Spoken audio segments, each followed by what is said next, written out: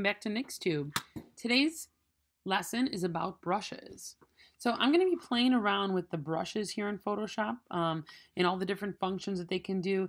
To work with the brushes today, I'm going to double up my toolbox, right? I'm going to double up my toolbox and I'm going to pull it a little bit closer because I don't need that whole thing there. It kind of gives me more space there on my screen. And now you can see I've got the two brush-like tools kind of doubled up.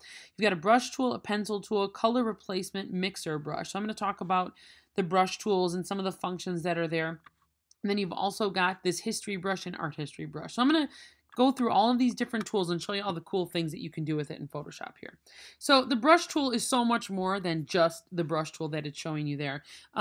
Things that you can do with the brush tool, you can download brushes, you can create brushes. Brushes can look like pretty much anything you want them to look like. So I've got a blank document here just for ease of the demonstration. I'm going to pull out my swatches panel too so I can quickly choose colors and not have to go to the color picker.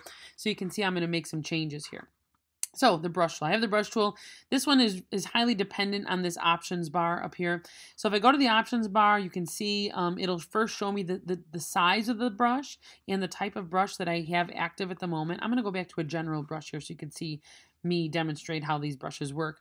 And let me pick a color. Let's go with a blue color there. Okay, so I've got a standard brush right now. The size, this is the size of the brush. The brush is 100% hard. So if I come into my document here and let me make it a little bit bigger so you can see it even better. And I click, you see that that brush is 100% hard. It is a round brush. It looks exactly like what it looks like here. Now, if I made that brush soft, right? So 0% hard, you'll see that when I go to click, it's going to be much softer, almost like an airbrush type effect. Other options up here you can experiment with are the blending modes. I'm going to come back to these in a minute. Opacity, so let me lower the opacity so you can see how much it looks lighter. It's a lighter color there. Flow is how much color is actually coming out of the brush. That's more related to stroke. So if I kind of did a stroke, it might be inconsistent, right? If I'm using flow in an interesting way.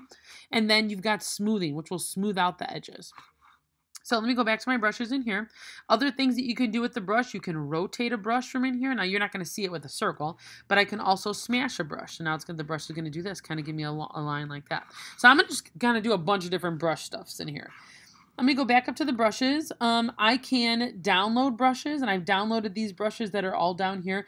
I am viewing now, default in Photoshop is to have the brush name and the brush stroke clicked. I have unclicked these, and I've only clicked the brush tip because I want to see what just the tip of the brush looks like. So I've got a lot of cool brushes in here. I happen to love these chaos brushes from brushking.eu. So let me choose some different colors in here so you can kind of really see how this one's going to kind of play out a little bit. I'm just kind of experimenting. I'm just going to make an overall composition. So brushes can look like anything. This looks like a watercolor brush even. The site that I go to download brushes is brushking.eu. These are user-based brushes. You can search in the different categories to find different styles of brushes because people have created these brushes. Not all of them will work, but when you download it, you should be able to double click on the brush file and bring it into Photoshop. Another place that you can choose brushes is from the resources folder, graphic design, Light and graphic design students, and I can show you that in class. Okay, so let me go back to my brushes. So I can, I'm just going to fill this thing with brushes. I can have some fun with it, kind of mixing different colors together. Now, keyboard shortcut, the brackets next to the letter P changes the size of your brush. You can come up here and you can change the size of your brush, but it's hard to tell what size that actually is unless you bring your cursor down into see how small I actually made it? Unless you bring your cursor down into the document. And if you have this open, that screen, you cannot change the size because see how it's changing the number that's in there. So this guy has to be closed out. Like get rid of this thing. Okay, yeah, okay, get rid of that thing. And then you can use the brackets next to the letter P to change the sizes. Now, if I come into this this is my brushes panel. So notice how it popped up on the right-hand side. So this is going to show me other things that I can do with brushes. So I can change the shape. Now, all of these, you click on the word, not on this. Don't just click on this little guy right here because if I just clicked on this guy right here, yes, I'm adding these, but it's not changing my options, and I need to see what the options are there. So if I go to shape dynamics and I say, okay, now watch this. This would be my stroke. So this would be me taking the brush and going through and kind of drawing like this, right? Let me go back to white so you can see it, right? That's me doing that with the brush. So shape dynamics, size jitter. This is how my stroke is changing down here. Angle jitter. Now it's changing the brush. Minimum diameter, roundness jitter, right? It's changing the way it looks. How about scattering? How many, right? Make sure you click on the word. How is it scattering out? Is it how many am I getting? Right? Less or more. There's so many different things that you can experiment with in here. Definitely suggest going in there and playing with it. Here's another rotate. You can flip it X and Y. You can even bring it down so you can look at the whole smash of them together or just like one at a time, right? So again, this will refer to the stroke, but now if I go in here and let me make my brush a little bit smaller and I click, you'll see that the brush is dramatically different. Now, once you make changes like this to a particular brush, you almost have to go reset it. Otherwise, the next time you go to use it, it's also going to have those crazy settings with it. Okay.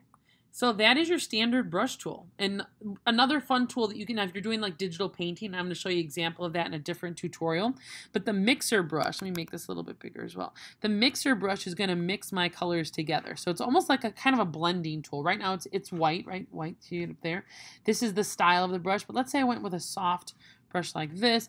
And those painters, you look at all these different settings that you can experiment with.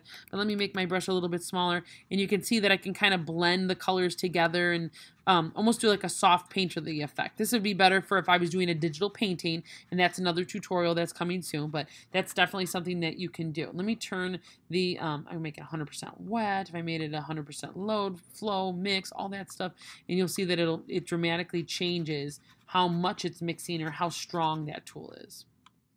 So that's a fun one as well. For these other ones, I'm going to switch to another image. So this is the color replacement tool. The color replacement tool allows me to paint into my image. Now, for some reason, it's always neon. Even if I pick like a not neon color, right, it still kind of looks neon-y.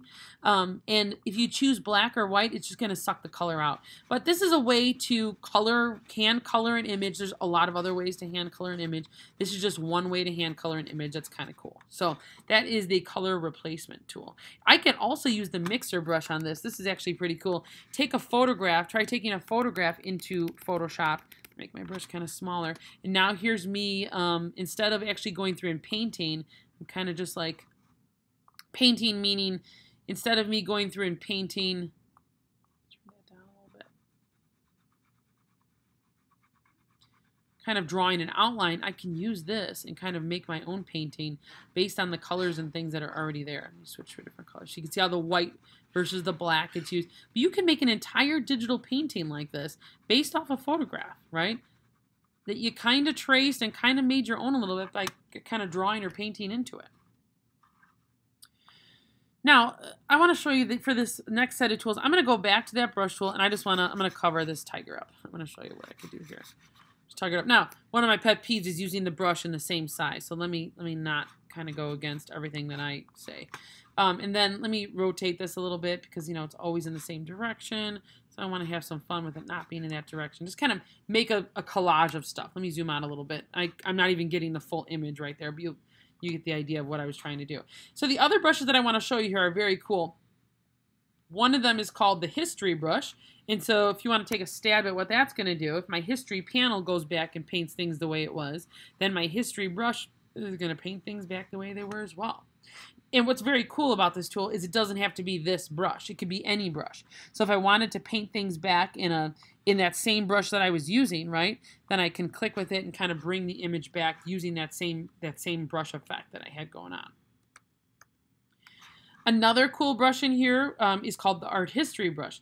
The art history brush is going to paint back, let me make my cursor bigger. It's going to paint back my image in the style of like a fine art, right? So here's tight short. So if I go to paint it back, you notice it's kind of almost like a Monet type of like an impressionist kind of big dabs of color. And this is very cool. There's so many options in here to experiment with. But if I make my brush smaller using the brackets next to the letter P, then I get more detail in with that brush. And you know, there's so many cool things that you can do with just this, like combination of these tools, switching between some of these and having kind of like your own artistic effect. And like I said, the smaller you go, the more detailed you'll get. There's so many cool things that you can do with these brushes, it's unreal. So definitely consider playing with them and having some fun with how you can use them to affect or change your images here in Photoshop. Thanks for watching.